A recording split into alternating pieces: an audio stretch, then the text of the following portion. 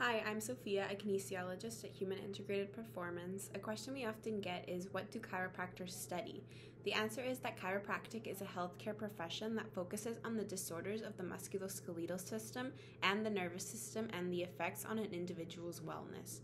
Chiropractic care is used most often to treat neuromuscular complaints, including but not limited to back pain, neck pain, pain in the joints, arms or legs, and headaches. Chiropractors diagnose problems with mobility and offer treatment options like manual adjustments.